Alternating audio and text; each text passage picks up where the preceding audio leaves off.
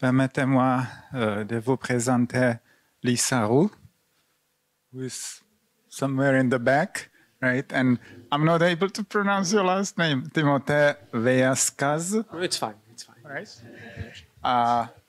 All the way from the Pyrenees, Gasconia, right? All the way here in Prague with the talk on frugal science. Floor is yours.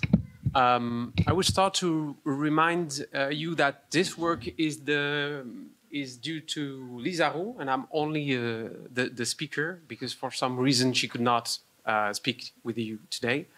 I know it's unusual and maybe a little bit unfortunate, but I will try my best to present her work. To begin with, I would like to describe briefly the current situation of our dominant practices regarding technology. It is often said that since World War II, we have entered the techno-scientific era. But what is technoscience?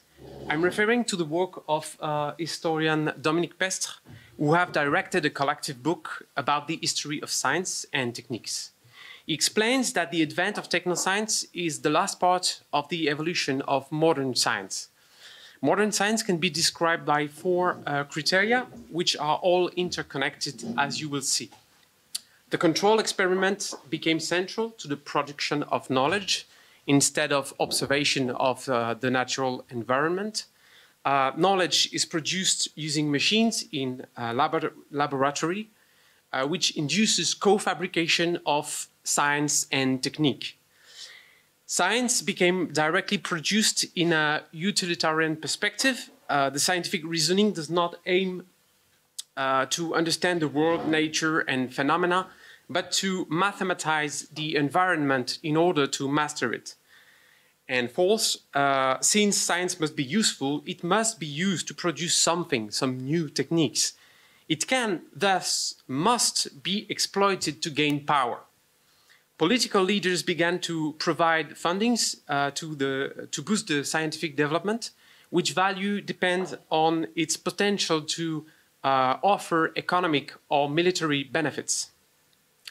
Technoscience is a certain form of modern science. The scientific production is now directly devoted to industrial production.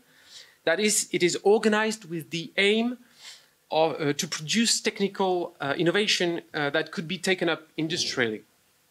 It seems to me that we can see here why technoscience seems to frequently conflict with environmental ethics.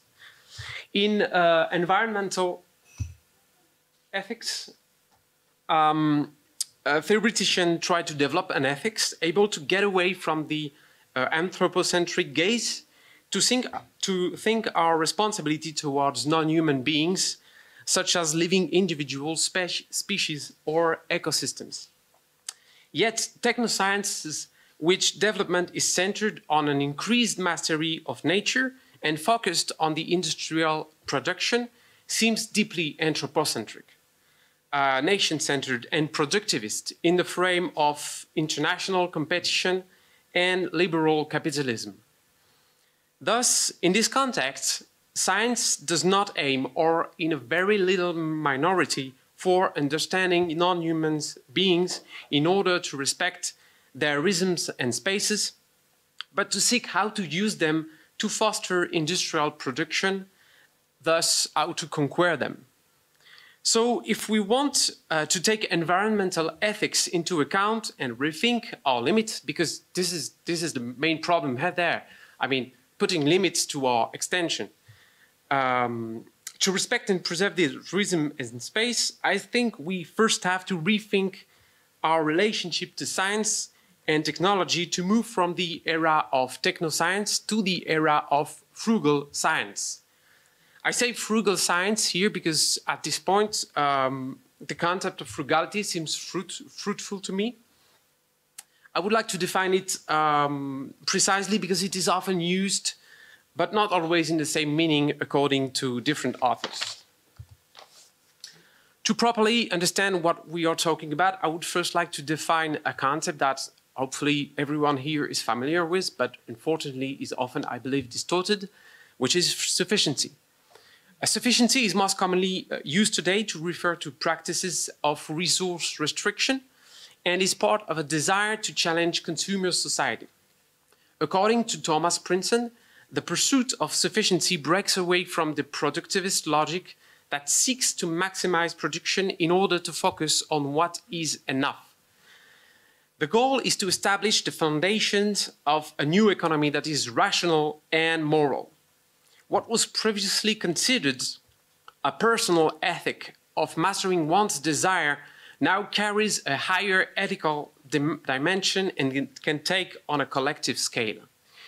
In the IPCC's sixth assessment report, sufficiency is defined as a set of daily measures and practices that avoid demand for energy, materials, land, and water, while delivering human well-being for all within planetary boundaries. In summary, while efficiency mainly concerns equipment and studies the technical means and innovations that could be implemented to optimize the resource consumed in order to provide a similar or higher level of service or final consumption, sufficiency refers to behaviors and lifestyle choices aimed at reducing consumption. When it comes to sufficiency, it appears that two paths are possible. It can be voluntary and thus bring happiness, but it can also be forced. According to the IPCC, these two levels, efficiency and sufficiency, are complementary and necessary because while it is essential to improve the efficiency of techniques and devices used to reduce the carbon footprint of human activities, it is insufficient. Not only does it fail to sufficiently reduce resource and energy expenses in line with past international recommendations and agreements, but it could also have inverse effects. The rebound effects often undermine the proposed solution to reduce ecological, social, or economical impacts. Now, what is frugality? At first glance, this word seems almost synonymous with sufficiency. However, it is used in distinct senses. I will briefly present the first one, which is part of the growth logic. For example, the company Renault is often cited as a pioneer in frugal innovation due to the development of its Dacia models. It is clear that this cannot be considered sufficiency in the context of mobility, since it would involve doing away with individual cars. On the contrary, the development of the Dacia models aimed to expand Renault offering and enable them to reach new markets. These models, designed with local resource and local labor, are much cheaper and can be offered at 5,000 euros.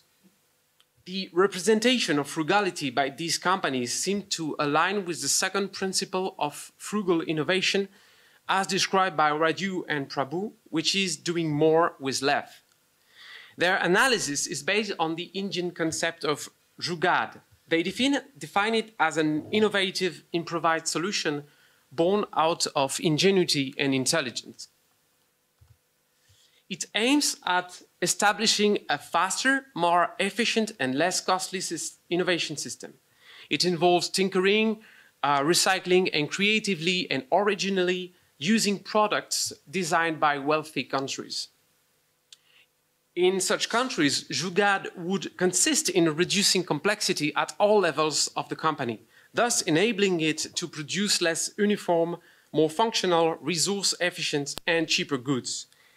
The aim should be simplicity, flexible thinking, and action, in order to offer the poorest classes not degraded versions of products targeted at the upper classes, but to consider them as customers whose needs should be met on an equal basis.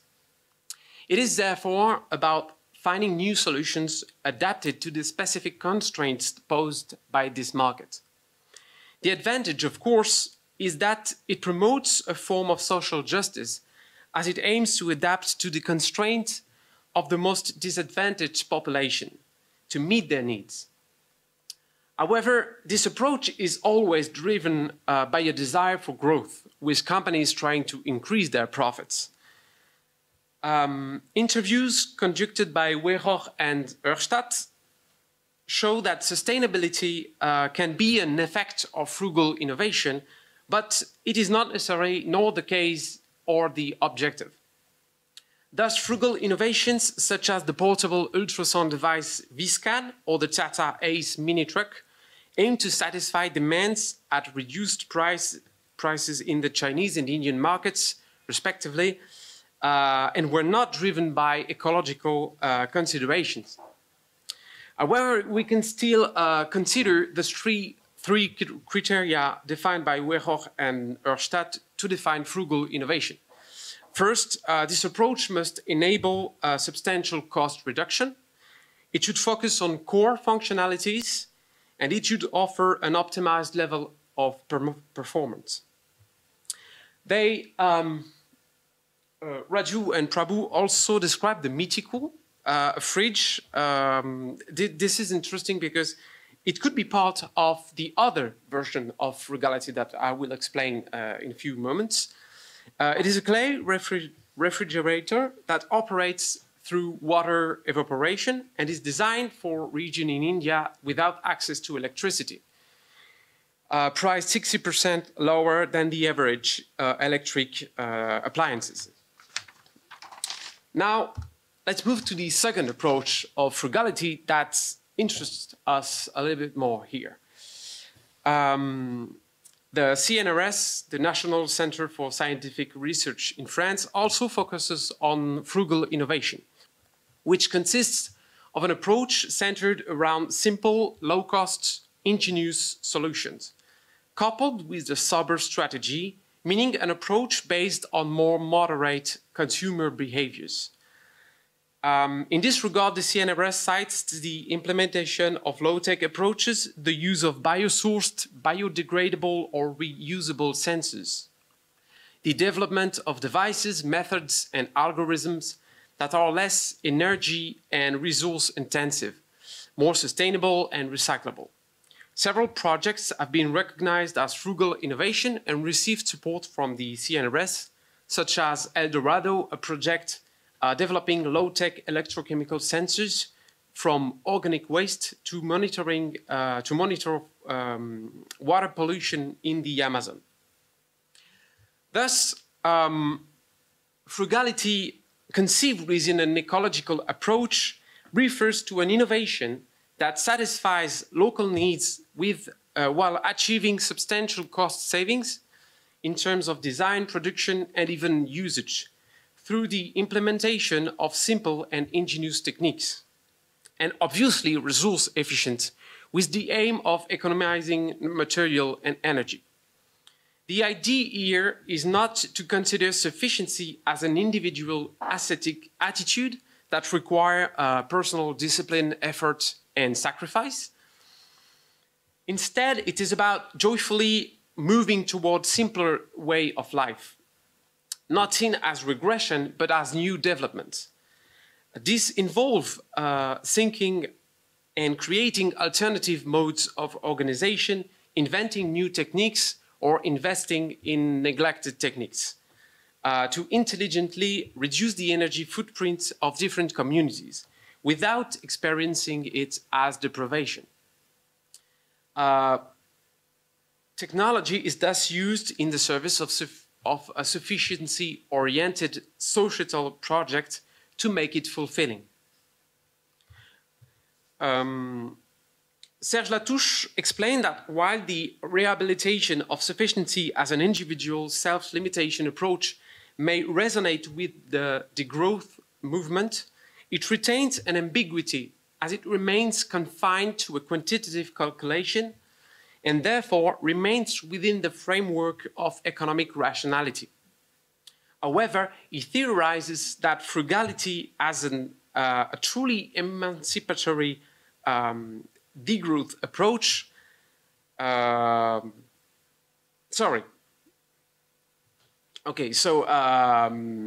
a truly emancipatory degrowth approach, it involves not only reducing quantity, but improving quality. If frugal abundance seems paradoxical, it is precisely because It breaks away from the contemporary model that is so challenging to overcome. It describes a radical, different way of being and forming society, which requires a complete reform of the system, and for that, innovation. Frugal innovation in this sense entails the total reconstruction of an autonomous and degrowth-oriented society and revolves around 8 interdependent axes. The 8 R's: re-evaluate, reconceptualize, restructure, relocalize, redistribute, reduce, reuse, and recycle. This degrowth perspective should be based on the principles of giving and conviviality, reciprocity, knowledge sharing, love, etc. In this regard, it is understood that the ethical application and dissemination of care represent a frugal innovation. Research and development should be redirected towards these new aspirations. This perspective aligns with the etymological meaning frugality, which consists of being content with little because the community has reorganized itself to make it enjoyable and joyful. The approach of Alain Bornarel, Dominique Gauzin-Muller, and Philippe Madec in the field of architecture, presenting frugality as an alternative to technocratic, productivist, energy and resource-wasting visions of all kinds, seems to fit into this dynamic. They propose an harmonious and creative frugality as opposed to the imposed sufficiency of reducing resource consumption for the entire population by encouraging individual behavior changes. Following Yamina Saheb's statement that sufficiency as advocated by French energy experts would trigger an unprecedented social crisis if implemented by public authorities, the 3 authors advocate for a happy frugality, anchored in a desire for equitable development, aiming to collectively rethink the organization of production and consumption, recycling, mobility, and habitation, to promote local developments by combining usage sufficiency and technical efficiency. While sufficiency as defined by scientific bodies like the IPCC is not limited to an individual approach, it can be reduced to such in certain discourses. Therefore, it is to break away from these representations that frugal science can serve this social project. It designates a scientific approach to the territory and strategic and clever technical choices, combining a holistic view with attention to detail that are made to accompany consumption reduction. Frugal science would thus be oriented in both its methodology and its outputs by a new ethics, calling for prioritizing solidarity over competition, developing a cooperative and social economy, emphasizing shared and reasonable usage, and mutualization over possession, privatization, and waste. Its aim would be to promote sustainable human well-being concerning all humans in a pursuit of equality and justice.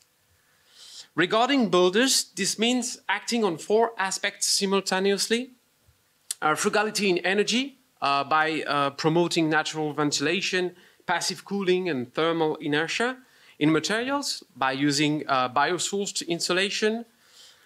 In technicality by using easily repairable or reusable devices, and taking into account the territory's context with close dialogue with residents, studying the territory's specificities, culture, soil, water. This would be a collective and inclusive approach to sufficiency focused on equity. Frugality could require rehabilitating the concept of bioregion, employing biomorphism or biomimicry, promoting circularity, and breaking away from the excessive quantification logic of the market in favor of a sufficiency approach. For some, frugality was part of a green growth approach, or sometimes simply a search for new markets. For others, it is instead an attempt to support the sufficiency movement with a desire to return to the essentials without giving up on development. But by rethinking its objectives in light of the ecological and economic situation, social justice issues, etc. Sufficiency would primarily involve individual behavior of self-limitation in consumption, while frugality would denote a creative and innovative approach seeking to reduce costs, economical, ecological, or both of them, while providing a robust product that meets local needs. Thus, frugality is more aligned with an innovative mindset. It appears now that, depending on one's interpretation of frugality, it may be seen as a collective facilitation approach characterized by solidarity, inclusion, and equity, and thus would be necessary to facilitate sufficiency, making it happy and just. And that's the end of the presentation. If you have some question, I will try my best to answer it, but since I'm not the authors, that may be not so easy. All right, let's see.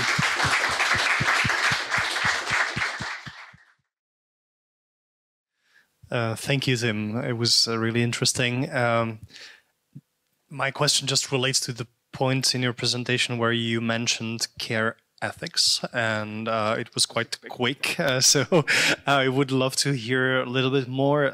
So how you see the connection between the idea of frugality and the proposals in terms of care ethics, basically where, yeah, I'm just to add, I'm aware of the application of care ethics in animal ethics, so that there is this framework of kind of thinking about the relational subjectivity and or having the relational concept of the self in animal ethics and including all the principles of care ethics there. But I like very much the idea of care ethics being somehow fruitful for the idea of frugality. So if you could expand on that for us. I was so expecting that question. That was the first question I was expecting. So, then you were right.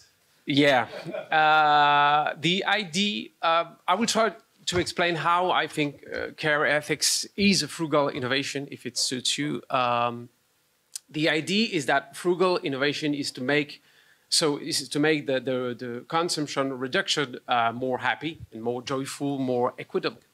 And since I believe that we humans are mainly based around social interaction, this is what we are looking for, this is the way we work together, this is the way we invent and evolve. I think social interactions are the main reason we live and we enjoy living. So to facilitate the consumption reduction, I think frugal innovation has to base itself a lot on social interactions.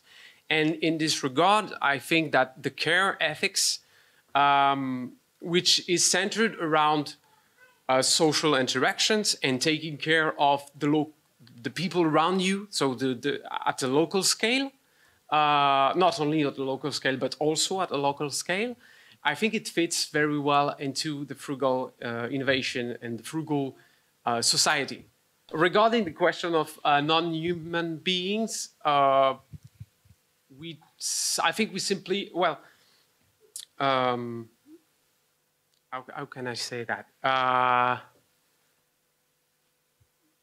Frugal innovation obviously is not about privileging, putting humanity first and non-human seconds. When I say it should promote a good life for all beings on the planet, I of course do not consider only human. So it's just that the presentation is focused on these issues. Thanks. So techno-optimists among us are of an opinion that some of the major challenges facing the Earth might be solved by some major technological advances, carbon capture, nuclear fusion energy, and so on. Yeah. None of these major projects are really frugal in your sense of the word. No, Do you see a major tension there, or how? Yeah, you're right. They are not part of the frugal innovation systems.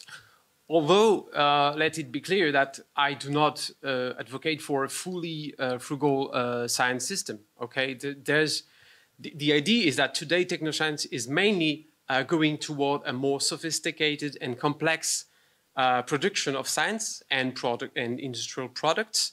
And the idea is to find a different way, not exclusive to a complex and sophisticated science, but a complementary way to facilitate sufficiency. In this regard, I understand and I know the perspective that you are talking about, but I don't think they will manage to support the sufficiency initiative, and it may even and they are really prompt to the rebound effect, where more easily available energy may lead to more consumption, and so a problem that looks like it has been solved may be not solved. Yes. Hi, thank you for the presentation. I really loved it, and it sounds for me like a great world if it would be like this. In my free time, I'm involved with some low-tech cooperative collectives where we try to do things like this. And the main challenge we encounter there, or at least I encounter, is that people don't they often need to learn how other technologies, for instance, works, and it's really convenient if you have everything set up and it's super fancy and it works. So I'm having a bit of a question on the practical side. Do you have any idea how to get people actually involved, that they start to act and not only listen? In the frugal societal project. What kind of skills would you ask of people, and how would you ensure that they free up the time, for instance, to get the right skills? Again, I believe that social interaction is a great motor for bringing people together, well, obviously, but making them interact and develop a new way of building things or crafting things.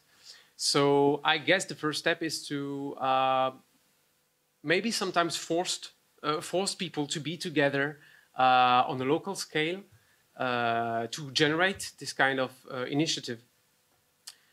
The idea is that if we need, because I think we need to implement sufficiency, there's a way where we can use this implementation not only to restrict energy consumption, but also to bring people together in collective infrastructures, and by the use of this forced meeting, which can also be used for exercising democracy, we can bring people together and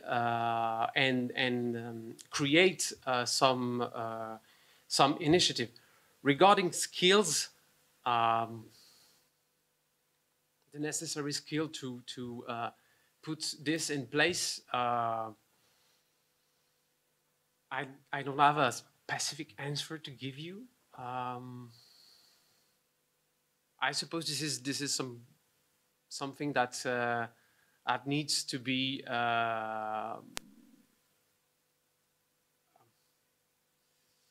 I don't think I'm going to find a translation for this French word, but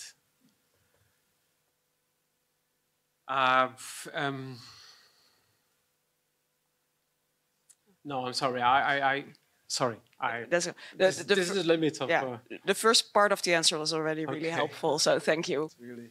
Okay, well, fair. I mean, in a way, I wanted to ask about low tech as well. So thank you for answering this. So very quickly, I was also wondering if you could unpack a little more the relationship between frugality and degrowth, and how these two relate to one another. You mentioned degrowth, so I'm just wondering how interrelated they are. As the idea of frugality is to meet people's needs with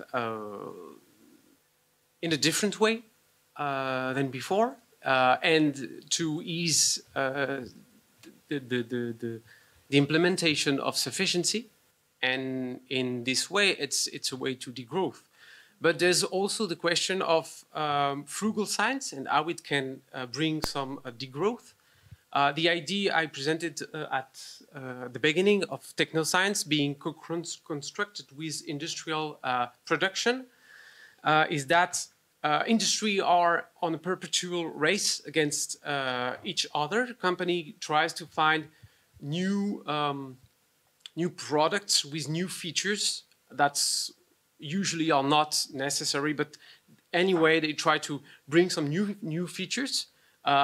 So customers buy new products they invented and not the one of the competition. And so the idea of going into frugal science is a way, because industry and science are co-constructed, if science goes into a more frugal science, it will mechanically, I believe, slow the possibilities of industry going into this race of always going on to more detailed and sophisticated features. So the idea is that if you have products that are not racing the race of complexity and sophistication,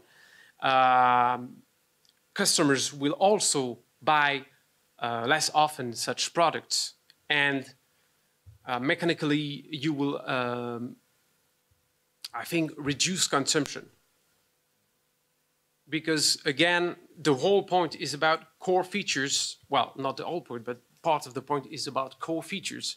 And if you have something that deliver on this core feature and there's nothing more to add because you are, this is a frugal innovation, then you don't need to buy a new product unless the last one is broken.